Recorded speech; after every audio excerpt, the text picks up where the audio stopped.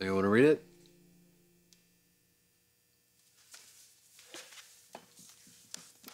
It's pretty standard. You were ordered not to come within 500 feet of Hope, my home, or my baby.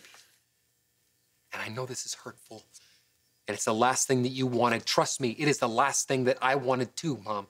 But I have to think about Hope and my child. I have to.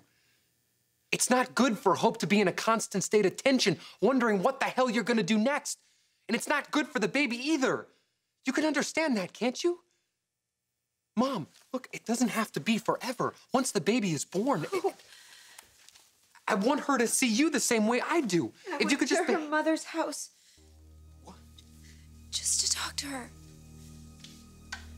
I thought she would be happy with what I had to say. Is she still there at Brooke's house? She was so angry. So I thought maybe if we went outside and there was this little waterfall near the stairs in the back. In Brooke's yard, it's not just a little staircase, Mom. I was leaving. I couldn't get through to her, so I thought, what was the point? And then, all those stairs, I never touched her, Wyatt. I swear to you, I never touched her.